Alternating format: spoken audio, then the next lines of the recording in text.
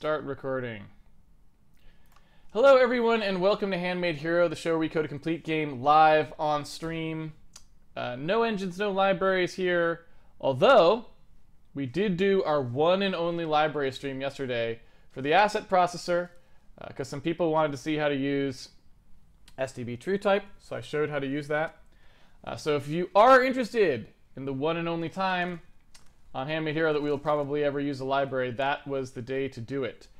So what are we going to do today? Today I'm going to show you how to do the same thing without a library. Just because why not?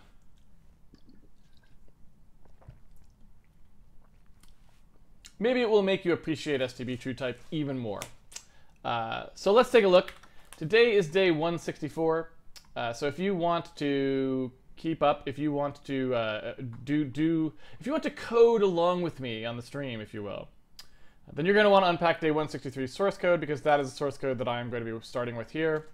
And so if you pre-ordered the game on handmadehero.org, unzip day 163, and you will be right in line. You'll be right in line with me. So let's take a look here. Like I said, don't allow any libraries in Handmade Hero, but in the asset processor, I'm okay with it because that's not something that ships on the end user's machine, so it's okay. We can do that. So if you want to use this, you can use this right here, STB TrueType implementation, STB TrueType. You want to do that, don't have a problem with it. Go for it. Go nuts. And use all the libraries you want in your asset processor. And, you know, I guess what I would say is, even though it's in sort of this offline asset processor, like one of the reasons I don't like using libraries is I like to be able to keep my code running, I like to keep it portable, and I like to do all sorts of things. Efficiency, blah, blah, blah, right? There's all these good reasons not to use libraries for me in the game. And some of those are lessened when you talk about the asset processor, because really the asset processor doesn't have to run on a variety of machines. It doesn't have to run 64-bit, 32-bit. It doesn't have to be portable, right? All these sorts of things that doesn't necessarily have to do, because the asset processor just runs on your machine to process the art assets before shipping the game, and then you're done, right? But even so, if you think about it, you know, if you want that asset processor to be something that's like a tool that you rely on and that, you know, maybe you can work on no matter what platform you're working on at that time or whatever, sometimes it makes sense to apply the same sorts of rules to your asset processor as you would apply to the game. And so I actually tend to, even if I'm in an asset processor, if I'm going to use a library, I still tend to only really allow libraries that would be like STB TrueType, where they were well engineered by a programmer who knew what they were doing, and they're really convenient to implement and work cross-platform and all these other things. Don't require a build process, blah, blah, blah, just because the asset processor eventually does become a fairly sort of heavyweight thing, especially if you extend your game to 3D eventually or things like this. The asset processor can be a fairly serious endeavor, and so, you know, as much as on Handmade Hero I've decided that the asset processor is kind of this separate thing that we're not really going to be too concerned about, you know, in a real game project, it can be a fairly formidable beast, and sort of, you know, you got to kind of think along those lines. So I'll just say that first. Something to think about. But what I wanted to show today was if you didn't want to use a library, right? Because on Handmade Hero we don't use any libraries in the main code base. If we didn't want to use a library, how would you have gone about extracting these fonts? Would you have to written your own TrueType font extractor? That's one thing you could do. The other thing you can do, and I'm not necessarily saying it's better, in fact it's probably worse than choosing STB TrueType, but I'm just going to say, what you can do is you can rely on the operating system to get this information, because every operating system, no matter what option you run on, you're going to have a way to extract fonts out of that operating system. So another thing that you could do with the asset processor is get the fonts from Windows, right? And so how do you do that, right? Well, in Windows, Windows actually has a bunch of calls for drawing fonts, right? For example, this is the text out function. The text out function is something that can take any string and rasterize it into an HTC. Now, we worked with HTCs in Handmade Hero before. You've seen those back in the early days when we first set up our window and wanted to blip our drawing to it. It stands for handle to a device context. A device context is what they called sort of the context for drawing, the context for doing graphics work in the graphics device interface for Windows. And so what we do know is if we wanted to start extracting fonts out of Windows, we could just call this text out function, and we know that we could get it to draw to an HDC. So the question is just, could we figure out a way to get one of these HDCs to draw into a bitmap of our choosing, right? Like a bitmap that we are okay with looking at behind sort of the back of Windows, if you will, right? Because if we could do that, we can just have Windows draw the fonts, and then we can grab the fonts out of there. And this is the same principle you can follow in just about any operating system. Whatever the thing is they have that would draw fonts, we could just go ahead and use that thing, right? Okay. So there's actually a couple ways we could do this. We could start by doing the absolute slowest way. I believe it's called get pixel. The absolute slowest way, and probably not a particularly good way to go, but we could try it just to make the sort of I don't know what you want to call it, the absolute slowest but absolute simplest way would be this way, which would be that if we didn't want to try and figure out how to create any kind of a special HDC at all, we could just use any old HDC, right? Like no matter any HDC we could create, so we just look at how we create any old HDC, use that, and then we can call get pixel sequentially to literally read out each pixel in order. And since this is the asset processor, we could just be fine with that. We could just be like, you know what? We don't care if it takes a long time. We're only going to do it once to extract a font, and it's fine, right? So we could do that. That's not entirely out of the question, right? So maybe let's start with that, and then we can see after we're done with that if we want to push it a little further and be a little bit more fancy about how we do our HDC. So if we have to get one of these HDCs, the way that we would want to do that is by using a create DC call. Usually the way that you would probably do that is calling create compatible DC, and we would just use a DC that was one that we knew about, like one that was you know, maybe one that was, for lack of a better term, like the screen, like the screen that we're running on, for example, something like this.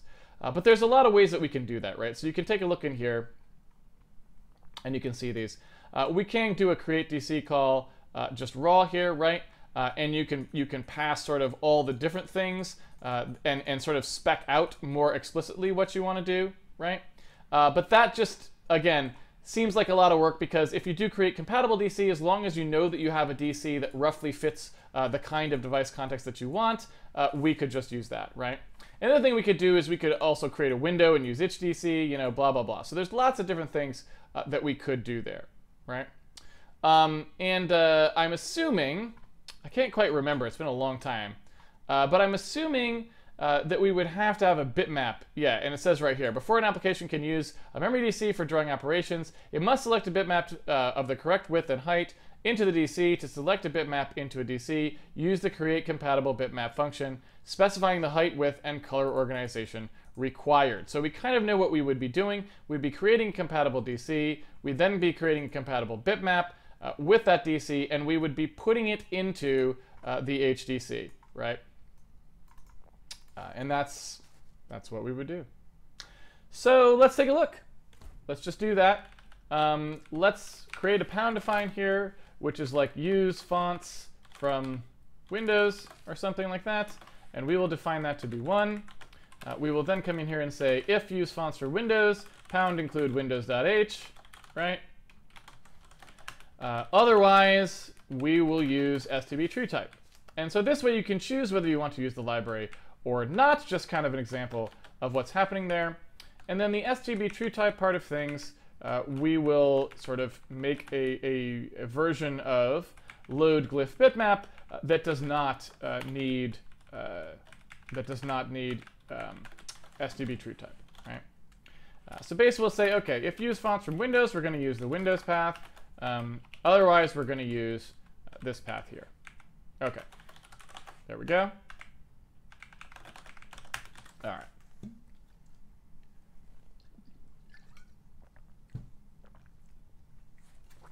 Okay. So if we're going to do this, like I said before, we want to start with the text out function. This is the function that we would want to call. right? And this function we would want to have that DC. So this would be our device context, right? And we would want to presumably just draw into the top of the bitmaps. We don't really need any offsets for the text, right? And then when we do the code point, unfortunately, we kind of have a nasty issue here, which is that Windows always wants code points, always wants UTF-16. So we can just cold cast it, I guess, but that's probably not really the quite correct thing to do.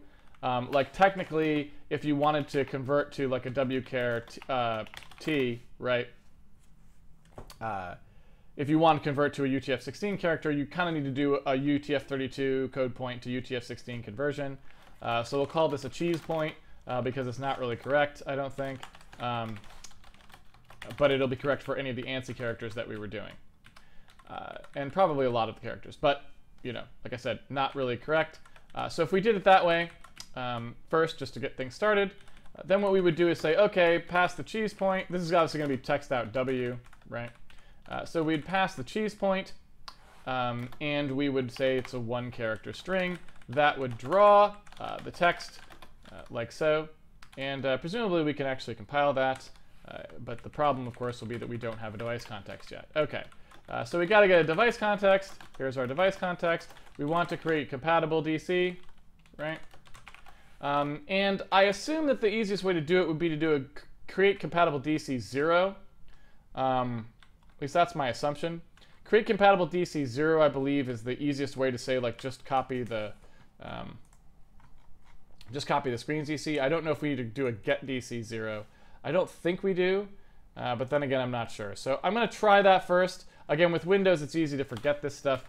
I often forget this stuff.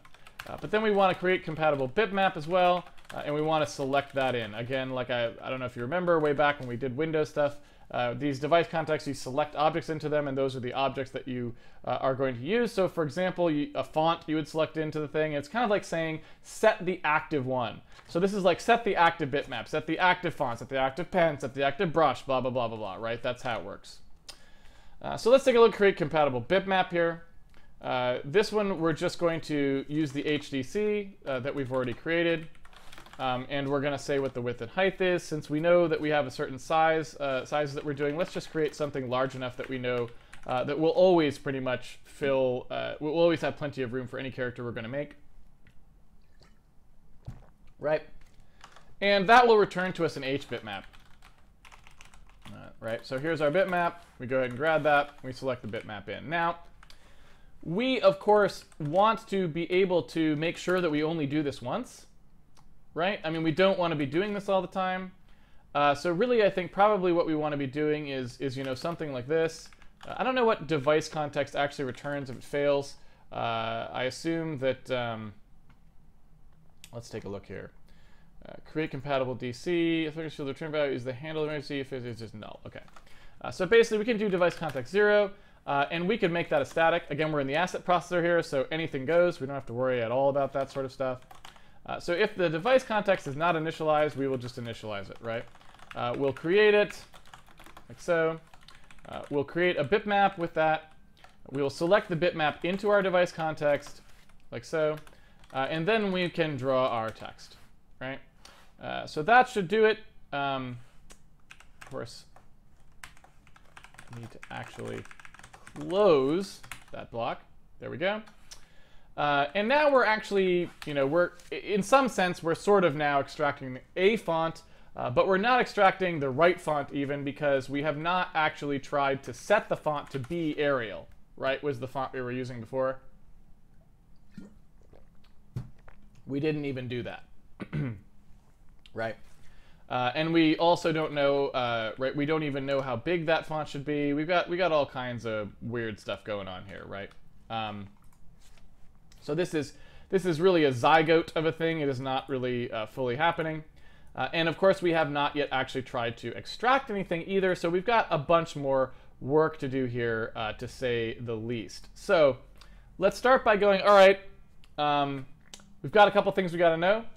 First of all, right, and you remember how easy it was with Sean's thing, right? Sean's thing was like this and that, right? That was it. It was like two things, two calls, and we had the whole thing, right?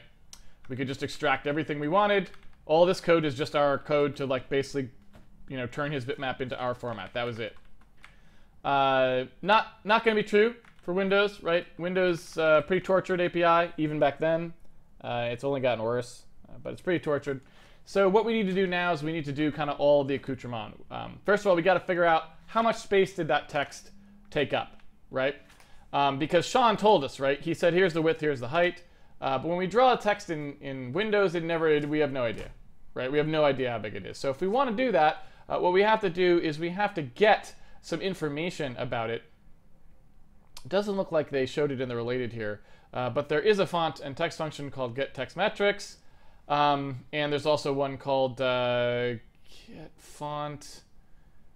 Well, I'm sure I'll see one in here. I'm not remembering it right off the bat, but there's basically functions that we can query, sort of, if you will, what the sizes of strings are and that sort of thing. So let's see. GetTextMetrics tells us some of the stuff about the font. That's like how tall it is and stuff like that. So we probably will need that at some point. So I'm going to just grab that and put that in there because we're going to have to call that once we get to the part in fonts where we're actually trying to do like alignment for the fonts and that sort of thing, right? So we got getTextMetrics. That's going to have to happen. Device context, and that like takes one of these LP text metric things, right? We're going to want to get that out. So we've got text metric. We will ask it to return us a filled out structure for the text metrics, and eventually we'll use that for something. Okay, so in here, what else we got? We don't care about that. We probably want get text extent 0.32. That does sound like the function I was thinking of. So let's take a look. Computes the width and height of the specified string of text. That's exactly what we wanted, so we're going to need that guy, right? And what this will do is when we do our text out, when we do our text out, we want to know how big it's going to be. So we can just say, okay, get text extent 0.32. Here's the device context. Here's our cheese point. Here's the length of our cheese point. And then we're going to have to actually get that size parameter, right? And that's one of these guys, right? Hello? Hello, I would like to show the people on the stream the size parameter, please. Thank you. So this is one of those, and all it is a structure that has basically width and height in it. That's all it is, right? So it's that. We would just say, fill that out, please, and that would give us the width and the height, right? So we could basically say, okay, the width is size.cx, the height is size.cy, have a party, it's all good, right? So now at least we would know the region that the text occupied after we did our text out, so we know kind of what region we want to grab, right? So we can start to do the extraction of the font, okay? So that gives us all the information we need for that, but we have a few more things we kind of need to do here. Obviously, we're using the same device context here, so one thing we're going to have to do is clear, right, that region first, right? Because if we're going to draw the font into it, if load glyph bitmap will be called for every code point, we want to draw the font, right, into a clean bitmap. So we want to be able to clear the background to like black or something, right? And then draw a white bitmap on top of it so that we can see what the actual values are going to be and not have the glyphs like pile up on top of each other. So we need some way of clearing this, right? And I think we've gone over this a long time ago on the Windows stream. Fill rect is the way in Windows that you can sort of just clear something out. There's, you know, that gives you a rectangle and you can fill it. There's also another one which is called paplet, right? Which is a little bit faster and doesn't use a brush, right? And so I'm going to go ahead and use paplet. And you know, I shouldn't even say it's a little bit faster. It doesn't use a brush. It's not a little bit faster anymore. In the old days, it would have been. Nowadays, this is all slow because if you want something fast, you have to go through Direct3D or something, right? So, you know, when I say that, that's kind of me offhandedly talking about 1992. So anyway, if we go ahead here and we want to do our clear, we know The device context we're clearing, obviously it's the one we're drawing our fonts into. We know the left and the right are 0, 0 because we're not positioning anything. We know the width and the height because we just did it. And so all we need to know is how do we set this thing to black, right? How do we get a black in there? And we've got DW ROP. That's the raster op. Blackness happens to be one of them. We can literally just say we want you to fill the area with black. That's one of the raster operations it knows how to do by default. So we can just full on clear the thing that way. And now we're just going to write in every time, right? And that's all good. That is all good. However, we've still got more nonsense coming because when we plet the blackness in there, remember when we do the text out, we haven't said what color the text should be. And so the text could very easily come out black because I think the default for text may even be black. So we'd end up with black text on a black background. That will not help us extract this font in any way. So we need to do something to change that font color. And wouldn't you know it, it's actually called set text color, a fairly reasonably named function. Set text color allows us to say what we want our text color to be. So we can say set text color of the device context. We can set that color to a color ref, which is just white. And Windows actually has a thing for that, which is it's RGB.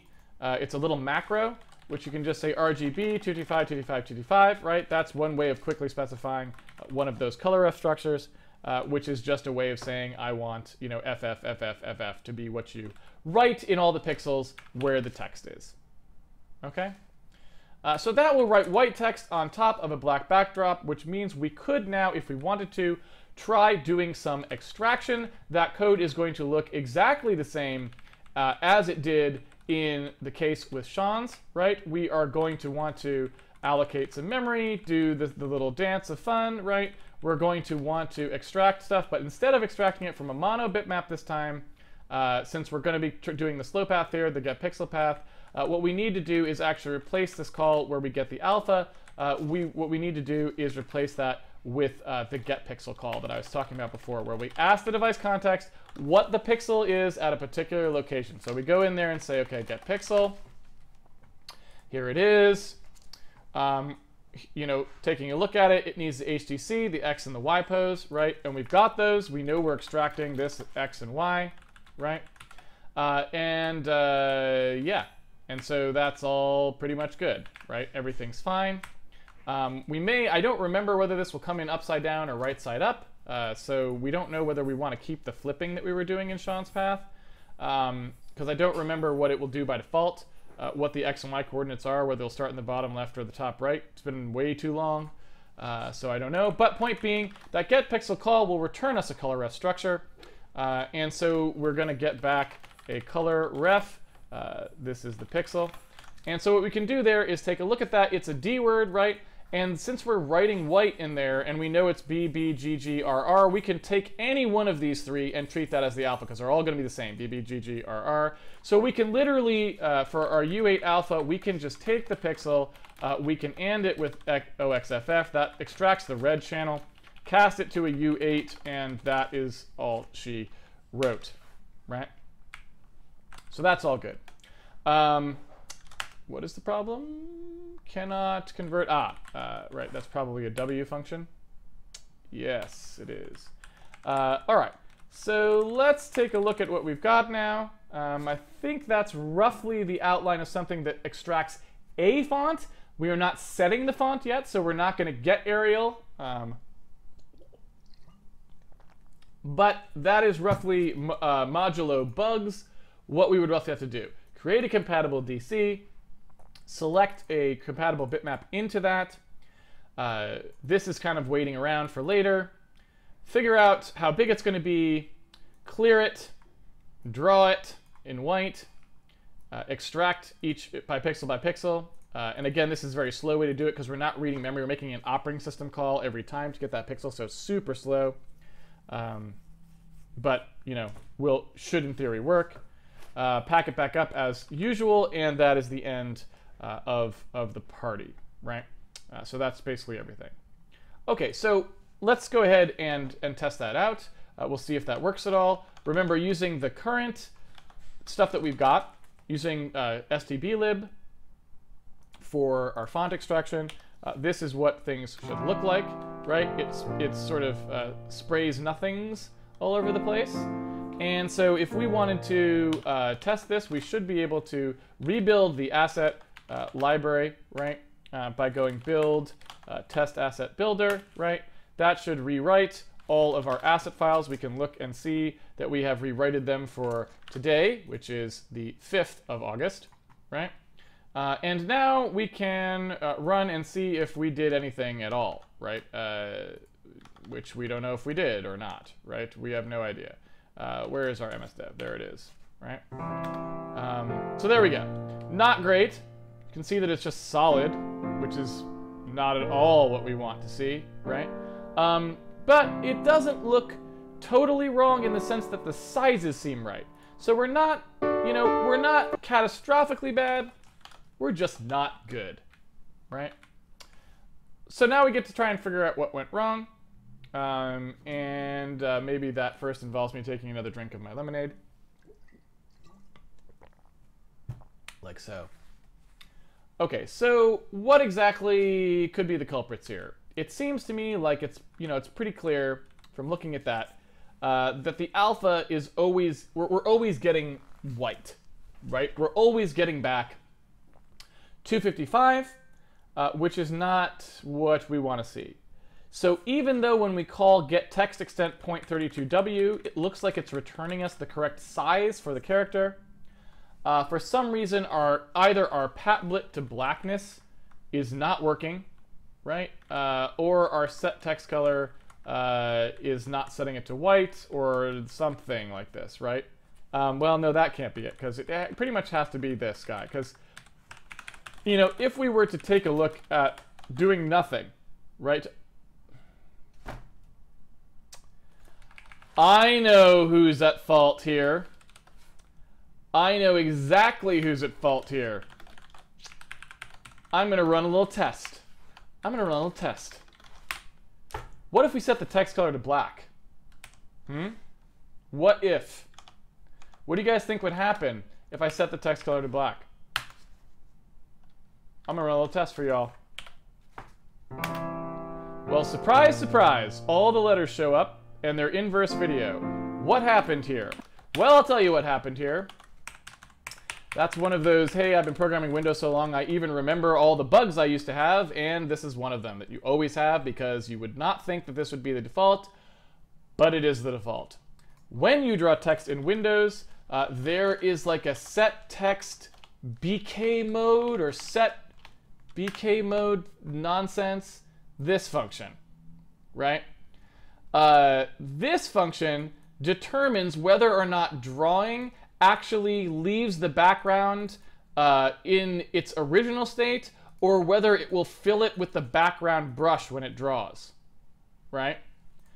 So what we can do, we have two choices. We can set BK mode to be transparent, and then this would work fine.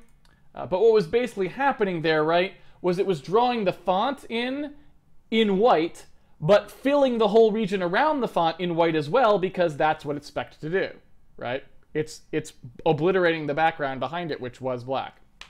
So we could select in a black brush as the background color, right? And that would fix it as well. That seems a little cleverer, because then we can get rid of patblit, right? We could turn off patblit, select in a background brush, right? And that seems kind of creative, right? It seems kind of creative. Rather than setting the mode to transparent, we could just do it that way, right? I feel like that's a possibility. I don't even remember how to do background brushes. I'm just gonna search and see. Let's see, Windows set background brush. Let's take a look.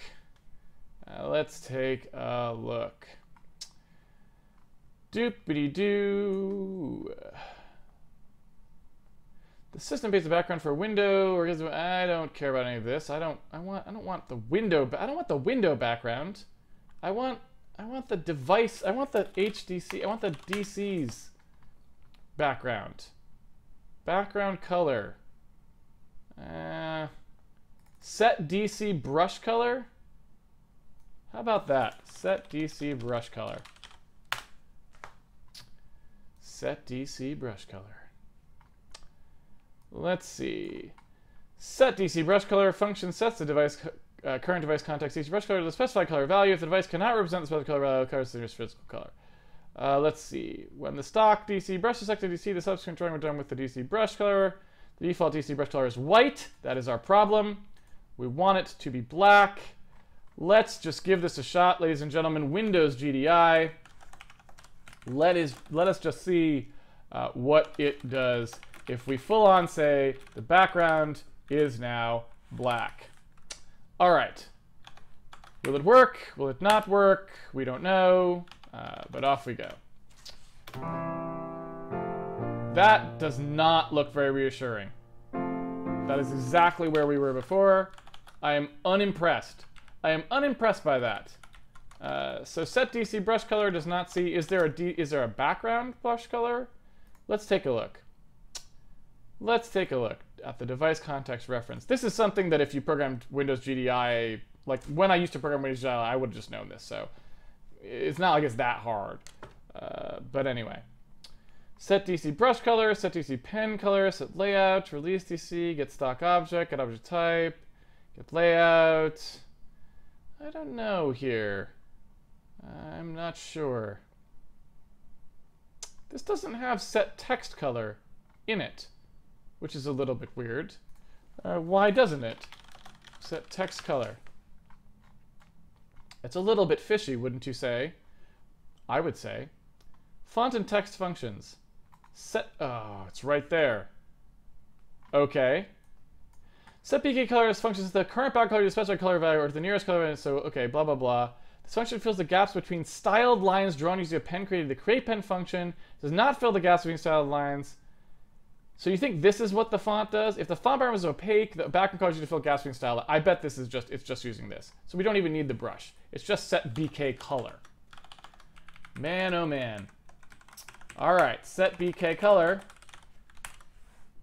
Let's try it one more time.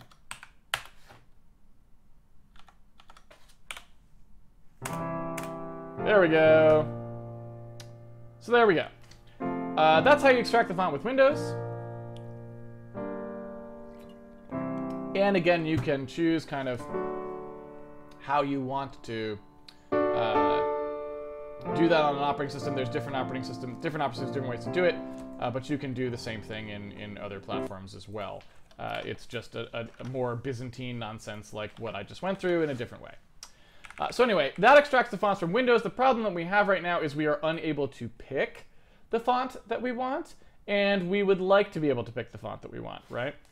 We would like to be able to create a font and render with that font. So there is a way to do that. It is unsurprisingly called create font and also create font indirect. There are different ways of creating fonts, and they are really, really, really annoying. The reason they are annoying is because, you know, and I want to say I've never even figured out a way to do this. I didn't try, admittedly. I've never tried particularly hard.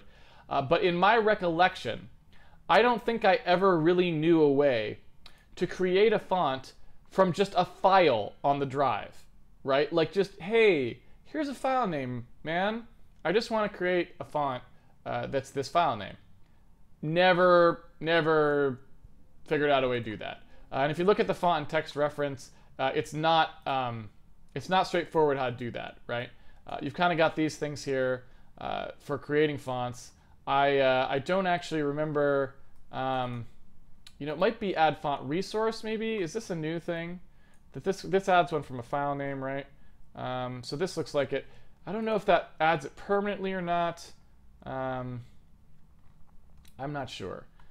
Any application that adds or removes fonts from the system font table should notify their Windows of the change.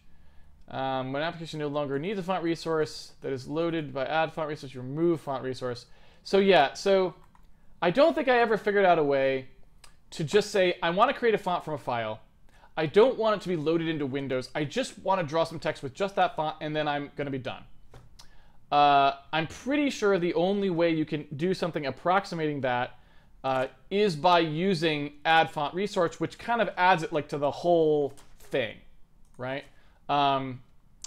it sort of makes it like pulls it into Windows as a system rather than just privately to you. But I'm pretty sure that's the only way you can actually do it. Yeah, people who program GDI more these days might know of a better way, but I don't think there was a way. So if we take a look at this guy, it's roughly what we do want, though, I think. And again, this is supported pretty much everywhere at this point, so that's fine. Add font resource EX. That will be the thing that would allow us to, sort of give it a TTF that it would add into Windows, and then we could say, for example, private, which is that like we don't actually want you to share this with anybody. So I'm going to go that route. I think that's probably the easiest way to go. This will get the font into Windows. So add font resource EX, right? We'll pass it that file name. And then we'll pass it that private flag, right? FR private, like so. And we will pass it the 0 there, right? So that would add that font resource. The problem is I don't know how I get out the font from that. Like, meaning once we add one, how does it know which one? Let's see, maybe font memory source probably uses one from font. Yeah, it does. That's loading from memory. So if I get back one from add font EX, I'm going to get back an integer here, and it just tells me how many fonts were added. I don't actually know how I actually get those fonts. The font will not be present. A font listed in the registry and installed to a location other than the window fonts folder cannot be modified, later replaced. Blah blah blah. But there's no way to actually use that font, is there? Like, there's just no way to actually say I want to create font that font, right? I mean, am I missing it? But I don't think there is. So we would also have to know what the font that we were going to use was actually called, right? We'd have to know the name. And so let me double check. Add font resource EX example, just to see if anyone knows how to do something like that. And it looks like they don't. They just don't know how to do it. So I'm guessing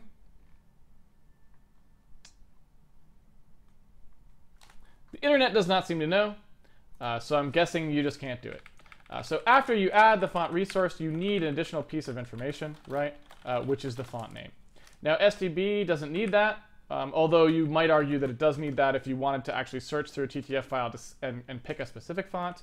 But in Windows, we absolutely need that, because the only way we can do it is to first add the file name into the font set in Windows, but then we have to pull out that font again, right? We have to know what the actual face is called, not the file name, to tell it which font we're creating here, right?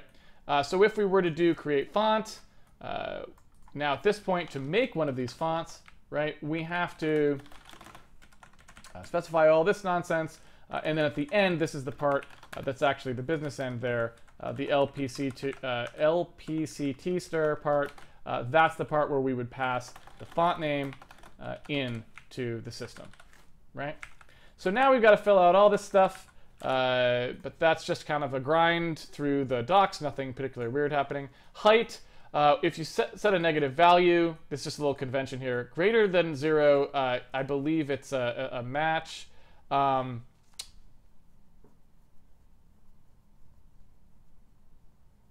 Yeah. So if you use 0, it uses the default. If you use greater than 0, it transforms it into device units and matches it against the cell height available fonts. If you use it less than 0, it transforms the value to device units and matches its absolute value against character height. So I guess it's like kind of saying, hey, if the thing was upside down or something like that, I don't even know. I'm not even sure what even that's trying to say. Let's see here. For the text mapping mode, you can use the flying format to specify a height for a font with a specified point size. I don't really care about that. I actually want it to just use pixels. The character height file, also known as the EM height, is the character cell height value minus the internal leading value. The font mapper interprets the value in the following manner. Yeah. So I don't know. We'll have to play with that a little bit. I feel like we may have to do a transformation to get out to actually figure out what value we want to pass here to get the right pixel size. Yeah, because we don't want points, we want pixels. Anyway, no big deal. We'll figure out the height in a second. Height, we'll just say for now is I don't even remember what we were specifying in Sean's one. 128 or something like that. Is that correct? 128, yeah. So I don't know, we'll just say it's 128 for now, but we'll do what you do. Casey, figure out how to specify pixels properly here. So in the height, we'll just say height. The width of the font, we don't actually care because we don't want to specify any kind of stretching or anything like that.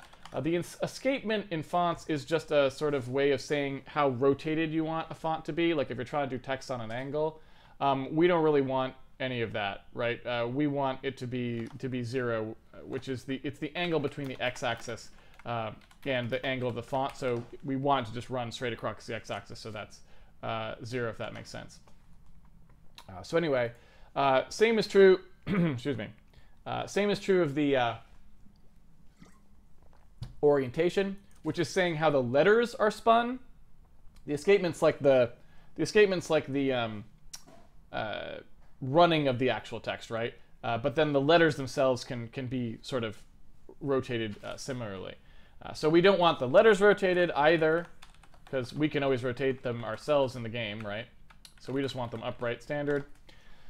For the FN weight, I think we don't care. We probably want normal, I would say, if we had a choice. That would be my guess. So let's just do normal. For italic, we don't want italics, right? Maybe I'll label these. This is italic. This is weight, right? This is underline.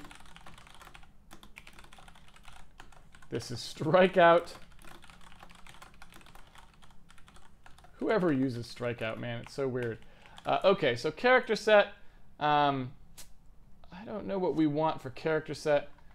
Probably we could just use ANSI at this point.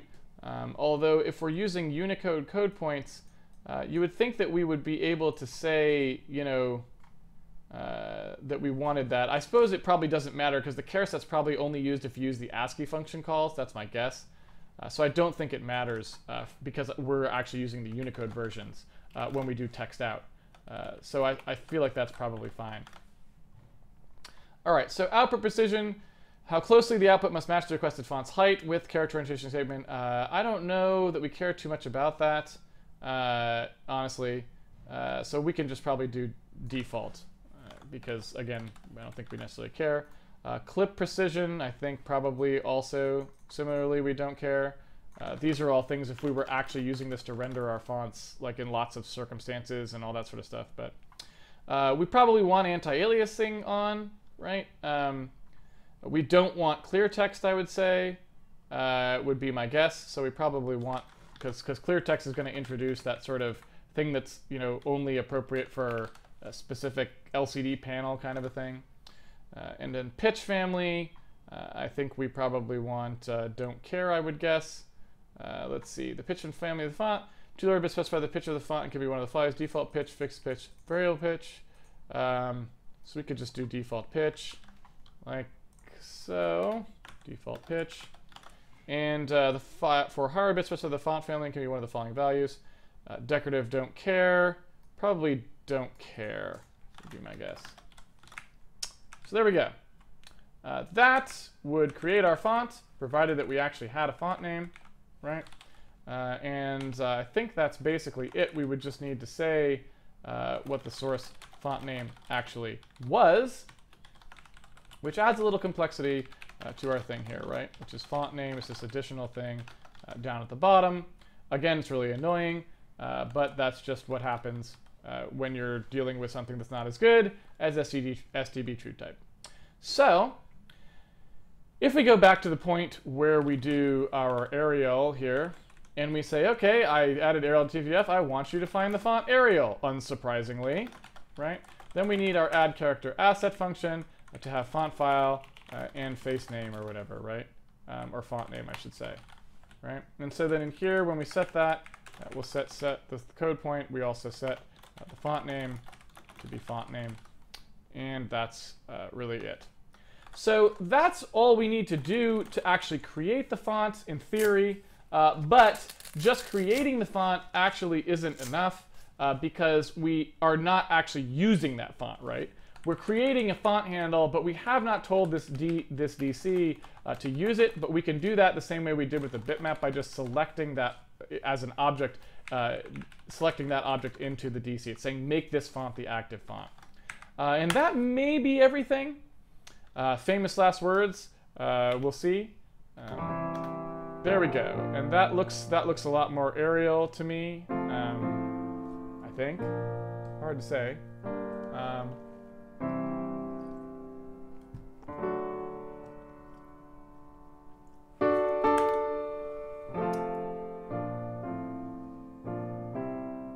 You know, maybe we should set it to something a little more recognizable, like Courier.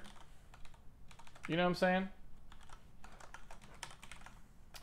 So if, for example, we were to say, you know what, don't use that. Use Courier new.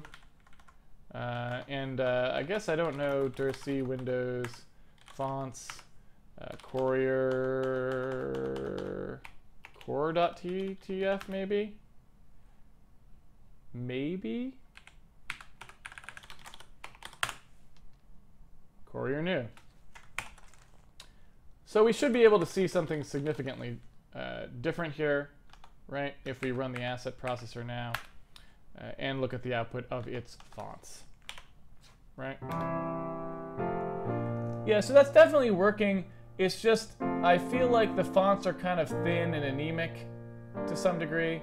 And I don't know if that's just because we're generating them too large or generating them too small. So we definitely have, you know, some questions there, because let's do something else here, right? Let's also switch it back to using the STB fonts, right? Let's try that and see how that goes.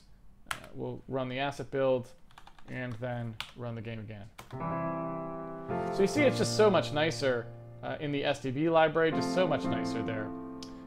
And so I think there's a couple reasons for that. One is I think that the STB library is actually getting just the text rectangle, right? I think when we ask for the text extent point of that letter, I think it's giving us back more than just the pixels.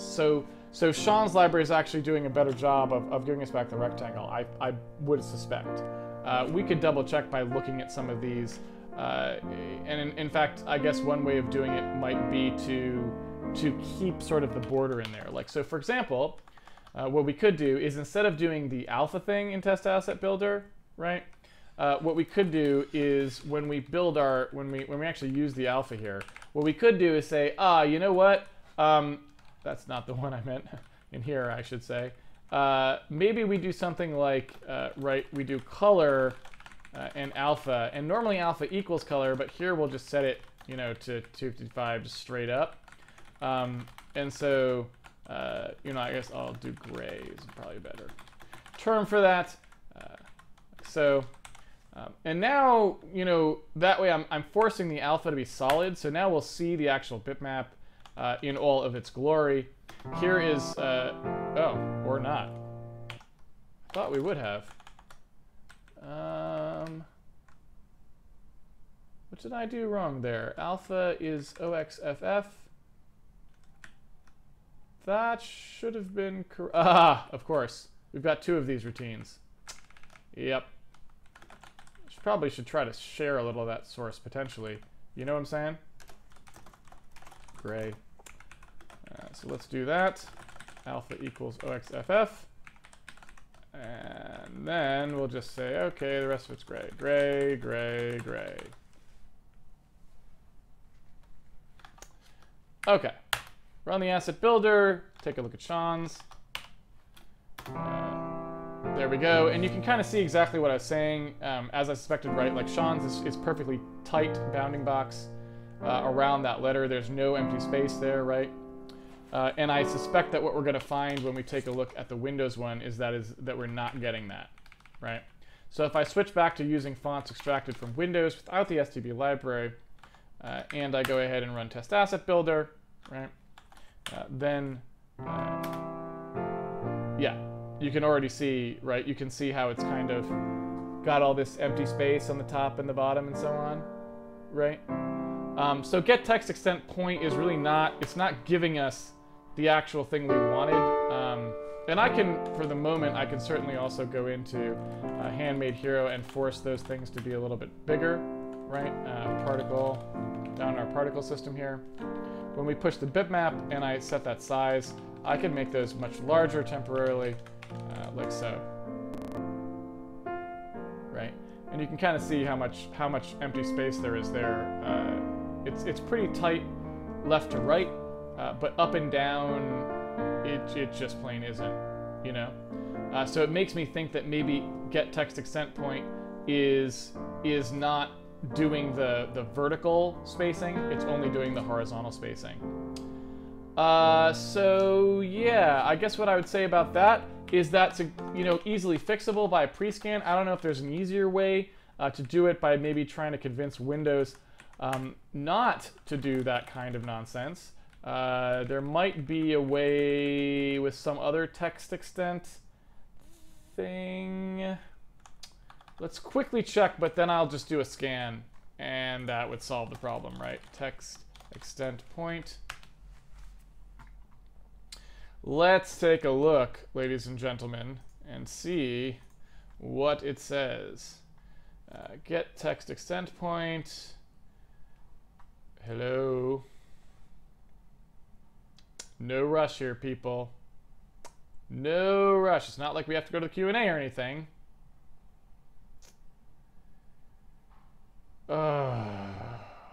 Come on. There we go. So let's see. Remarks. Let's see. If you selected font the string with 9,000 computed, blah blah blah. Blah blah blah blah blah. The calculated string with takes into account the intercharacter spacing. Okay, that's totally fine. The calculated string width. It's not the width that's a problem.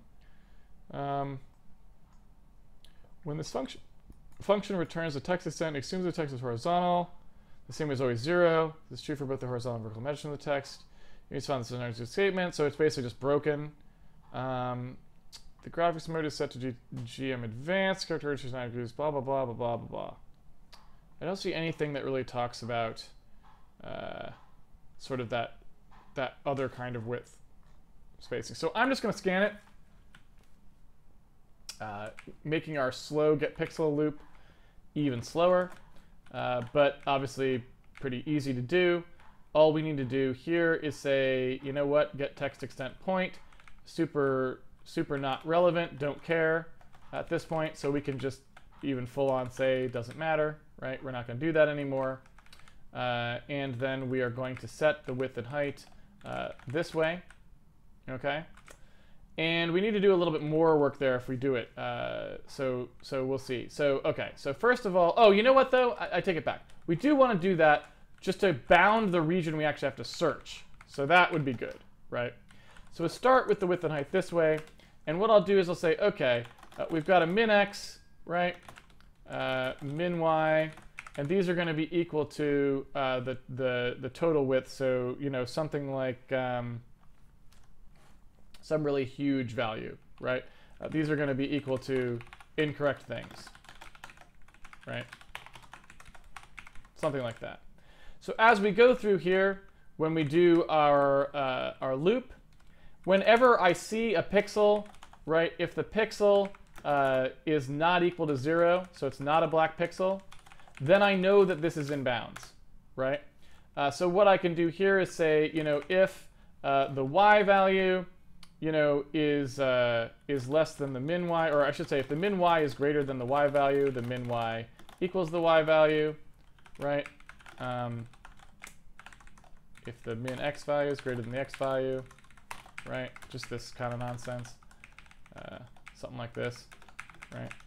Should probably do x first. Tend to use x first by convention. And so we'll do if the max is less than, right, just picking out the maximum values. And that will give me, right, just by every time I take a look here, oops, that will give me the specific minimum and maximum XY coordinates of this block, right? If that makes sense. So we don't need to record anything. We actually wouldn't need to record anything if we didn't find any pixels that were set, right?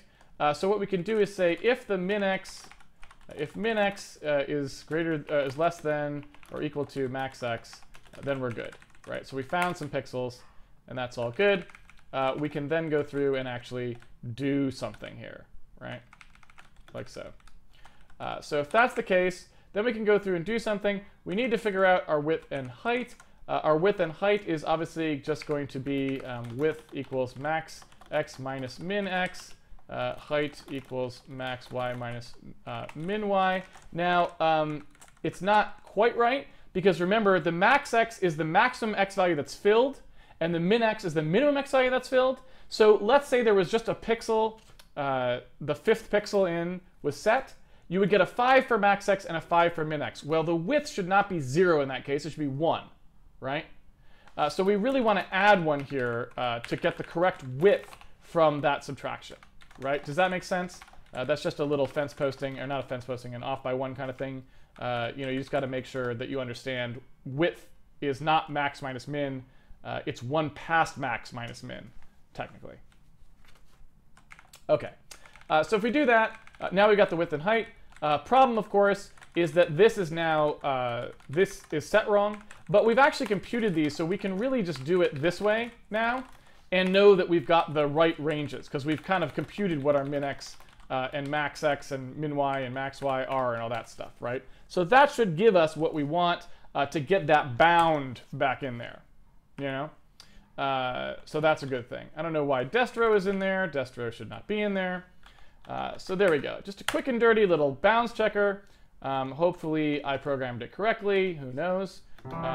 There we go. And that does look quite a bit better, right? That does look like now we're getting kind of right up to the edges. It still looks kind of awful. I don't know if you can see that, but there's just a lot of jaggies in there. I don't know why we're not seeing any anti-aliasing from Windows. That's kind of weird, right? That's just a little bit odd, and I'm not sure why that's happening. I don't know if that's something we're doing or if something we're not doing, you know, that we need to do better, right? So yeah, so that's all good for the fonts. Of course, there is one more thing that we need to take into account, which is the fact that we actually want a 1 pixel empty border around everything, because that is sort of what's necessary for our fill routines, right? And so what we'd like to do here, even maybe perhaps in a sort of forward-looking sense, we'd want to insert a border around there, which is something like, you know, okay, we want the min x to actually be 1 less than it would normally be, right? We want everything to be a little bit wider. We want to have that 1 pixel border. So that would give us our 1 pixel border. And that would pretty much be everything that we would need for our fonts, right?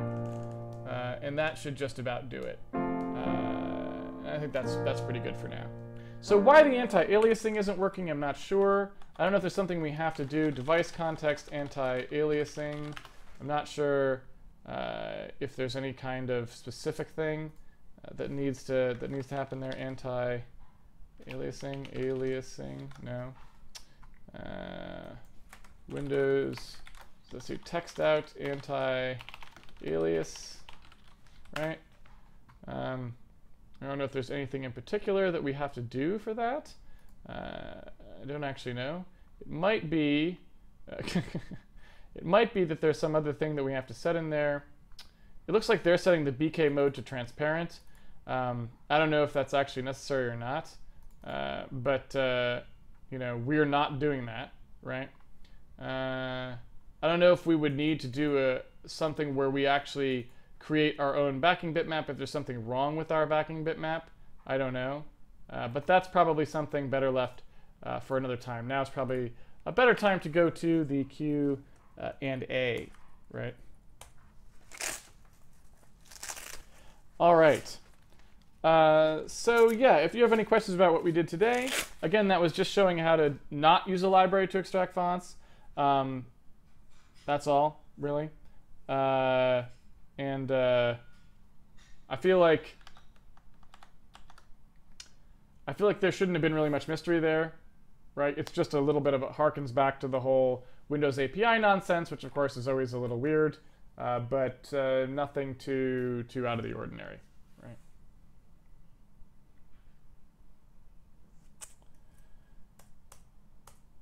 Can the fonts have outlines? You mean like if you wanted to add an outline to the font, a font that does not normally have an outline? I'm not 100% sure what you mean there.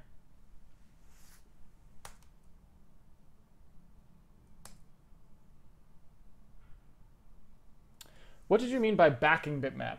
What I mean by backing bitmap is that a device context always draws into an actual bitmap, right? Well, I shouldn't say always. A device context has the notion of having a bitmap set in it, and that is the bitmap to which it will draw.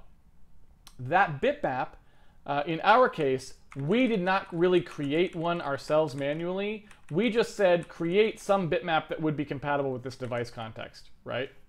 And so the backing bitmap just means like the bitmap that's, backing this device context. It's this one, right?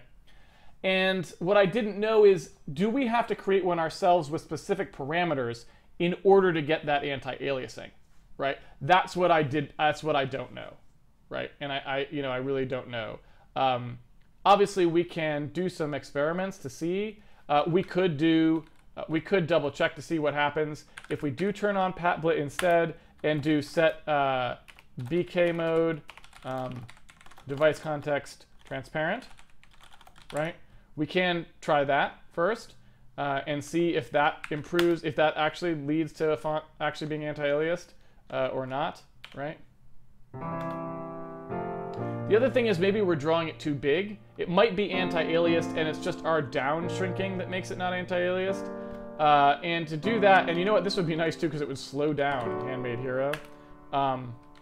If I were to this would slow down our renderer a ton so we could see them more easily.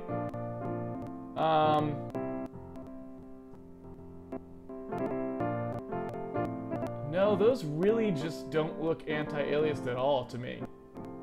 That doesn't look like it has anything to do with us. That's just full on garbage right there. So yeah, I don't know. So it doesn't look like it's that BK mode thing. So maybe it is the problem with the backing bitmap. I'm not sure. GDI is a mysterious beast. It's pretty random most of the time. So I don't know. So I was thinking that maybe we have to create a different kind of backing bitmap to make that anti-alias properly.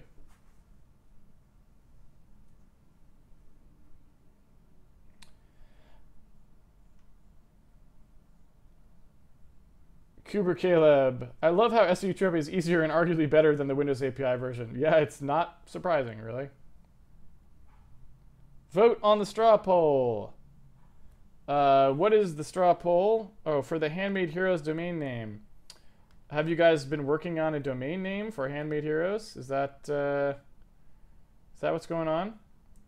Vote on the straw poll. What are the names that you guys have selected? HandmadeHeroes.org, HandmadeCoders.com, HandmadeDev.com, artists. Okay, you don't want anything that sort of has the sound anal in it. Like artisanal software is just a bad idea. HMH.website, code.craftwithcare.org. I don't know. HandmadeDev.com, HandmadeCoders.com, both sound good. I would say maybe like, are we sure these are the best ones? Like, should we try again for another round, right? Or is the magic one in here? So I'm not gonna vote.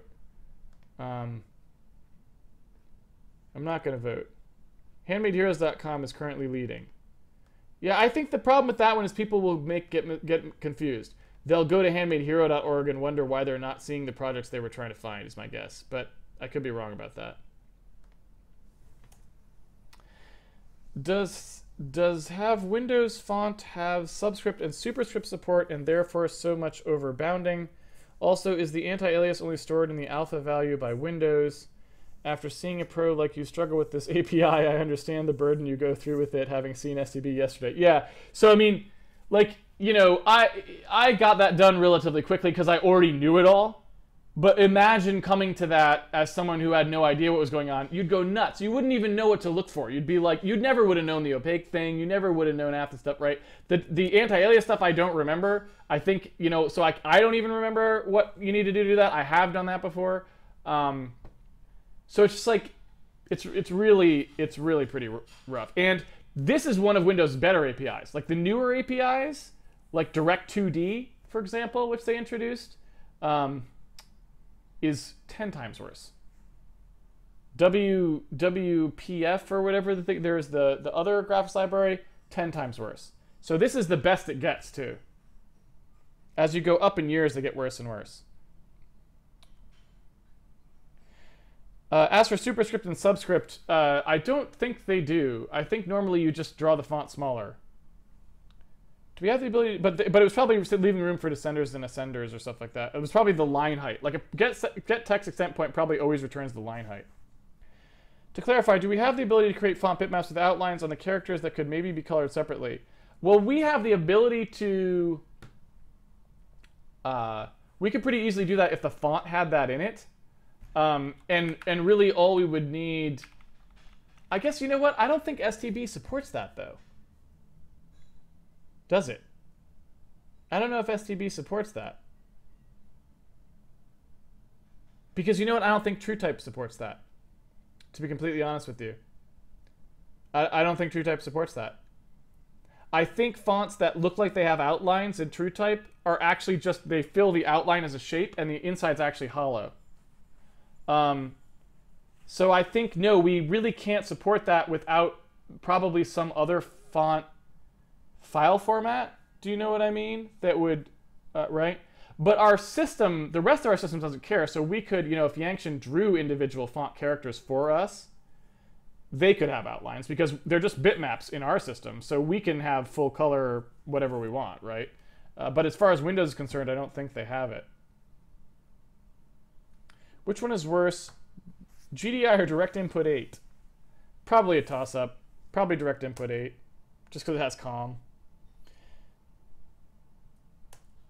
Quartertron, is today a good example of why sometimes using a library is okay? I don't know that today is a good example or a bad example of that. It's more just using a library is always okay if you know enough about the problem and understand enough about what you're doing to know that the library won't create problems for you, right? Usually the problem with using a library is that people use libraries that they don't understand, and then it goes horribly wrong, right? Because they don't know how to maintain that library, they don't know what to do if the library has bugs in it, they don't know how to get the library ported to a different platform, they don't know, you know, even why the library might be slow or fast in certain circumstances, they have no idea, right?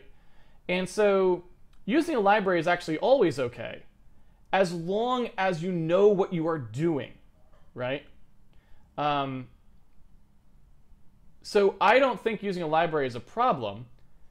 Not knowing what you're doing is the problem. Now, the sort of the corollary to that is when you do know what you're doing, you will pretty rapidly find that most libraries aren't worth using. They are worse than doing it yourself. And so one of the reasons that I don't use a lot of libraries is because there really aren't very many libraries that are any good. The STB libraries are definitely a break in that trend. STB libraries are so good that they usually do legitimately save you a considerable amount of time, and they don't create huge headaches for you down the line. When you use a STB library, you are often going to save total time on your project, and that is not true of most libraries.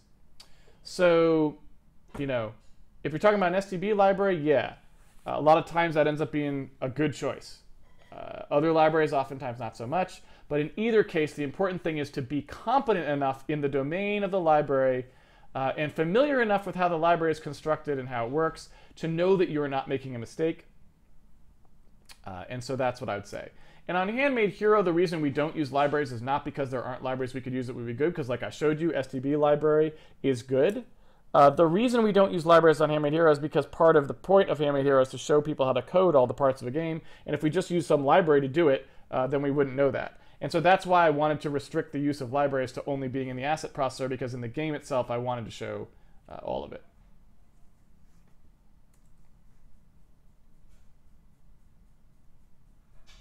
Would direct write or clear type help out with the anti-aliasing? The anti-aliasing does work through this path. I've done it before. I think you just need to do a couple other settings.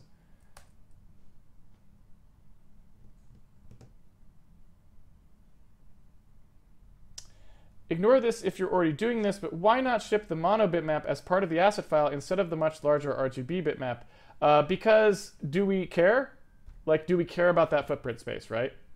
That is a space optimization. And it's a space optimization that makes our code more complex. Because now every time you load a bitmap, you have to know whether it's a mono bitmap or regular bitmap. And you have to either then add code to our renderer to handle mono, or you have to convert on load, which takes more time and makes your loading code slower.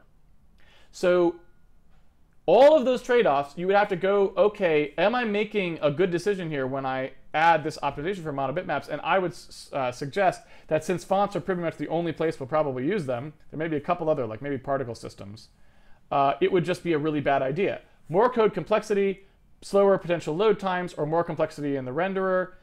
For what payoff? Slightly smaller asset file size? Not feeling it, right? And plus, if we run our code through an LZ compressor, it would probably it would shrink it down to a mono bitmap automatically, because every entry is going to be four replicated values, right? So the LZ compressor would eat that for breakfast.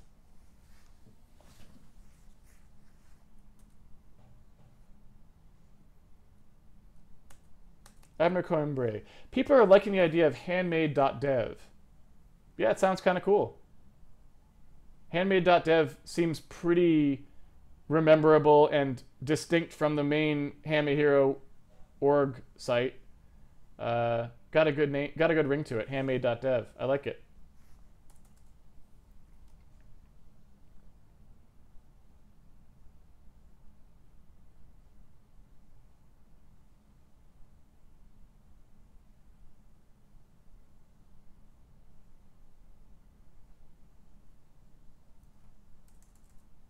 How often do you regret using an API library and back up writing your own implementation? When you are fast-paced as you, maybe this sometimes is better when your knowledge of the problem is sufficient. I basically always write everything myself these days, because my experience in my programming career has been that I have always regretted using third-party anything. Software, tools, libraries, everything. I pretty much find they're all garbage. The STB libraries are like one singular shining example of things I have not regretted using, but they are few and far between. So like, you know, I pretty much regret every third-party thing I've ever used, right up until today using like Microsoft's compiler. If I had time to write a compiler, I'd replace it, right? And the debugger, I'd replace all this stuff. It's just not good enough. I don't like relying on them, and they get worse over time is the other thing, right? Like every time I go and have to move to a new version for some reason, everything breaks and it's weird, and they broke something and it's slower and all this stuff, right? So yeah, I have total NIH, but it's not like I was born with it. Like I got it from having been so disappointed in so many things for so long. So now my rule is basically the things that I have right now I use. I never add new things into the mix, and I'm slowly trying to replace all of the things that I currently have to use that are third party with my own stuff. With the possible exception of the STB libraries, because like I said, they've been like one of the few things where I've been pretty darn happy about my decision to use them.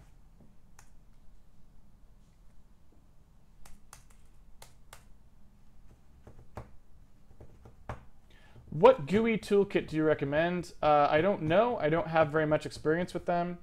I do know that one of the guys, I can't remember if I think it was from Media Molecule maybe, recently open sourced an immediate mode graphical user interface library that he said was kind of following the idea that I had put forth for how to do immediate mode graphical user interfaces as a thing. And people seem to really like it. So, you know, maybe that's good, but I don't have much personal experience with it, so I couldn't say. But people seem to like it.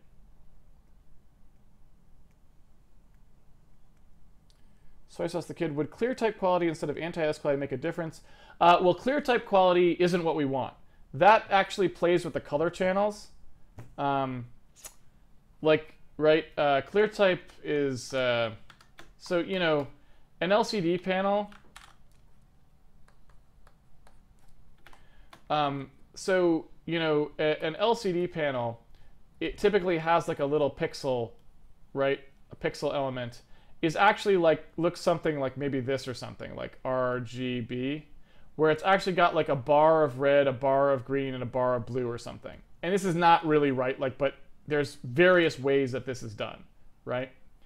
So what happens is, it means that when you have two pixels together, you actually have some sub-pixel precision in the color channels. Meaning if I wanted to render a font that was aligned like this, I could actually make a blue fringe here and then fill the RG and B here and get a font that was that looked like it was positioned at a greater horizontal fidelity than the number of pixels. Like, so in some sense you have 3x the resolution, right, horizontally. That's what ClearType does. That'd be awful for what we do, because remember, we're resizing bitmaps and stuff. We don't want any color fringing, or those will pop out like a sore thumb. So we really, really, really don't want ClearType to happen under any circumstances in our Baker. That would be like really, really bad.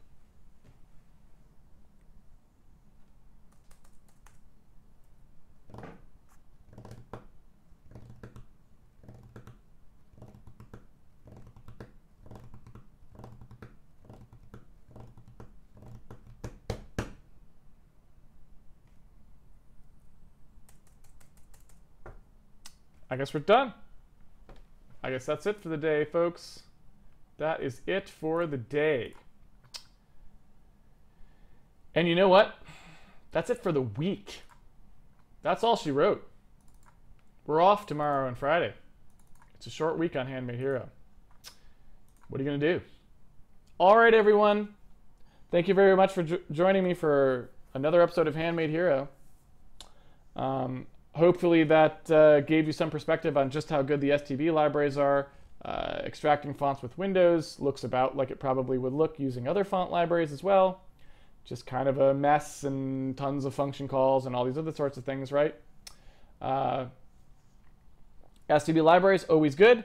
And of course, in this situation also, they're purpose-built for what we need. So that's an even bigger bonus. It means that, you know, we don't have to fuss with sort of setting up things like drawing context and stuff, right? So there you go. That's how to do it. So now you know how to extract fonts as well. And maybe on Monday I'll do some. We'll fix the anti-aliasing so it's kind of done, so you can actually switch the paths, and maybe also the font size thing we can do, just so it's pretty symmetric between both paths for anyone who wants to play with either one. So that's about it. And like I said, I'm off for the week. So I will see you guys back here on Monday. Hopefully you will all have a great long weekend full of coding fun. I know I have plenty of coding I will be doing this weekend as well. So until Monday, have fun with that. In the meantime, if you'd like to follow along with the series, source code, you can always pre-order the game at handmadehero.org. It comes with the source code, so you can download it every night after I finish coding and play around with it yourself. We also have a Patreon page if you want to support the video series.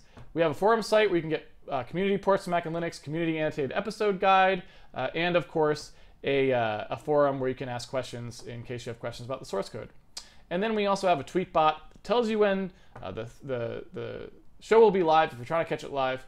And that's pretty handy because, especially like with this week where it's a weird schedule, it's just an easy way to kind of know what's going down when the schedule's abnormal. So check that out. That's it for me. I will see you guys back here on Monday. Have fun programming, and until Monday, I will see you guys on the internet. Take it easy, everyone.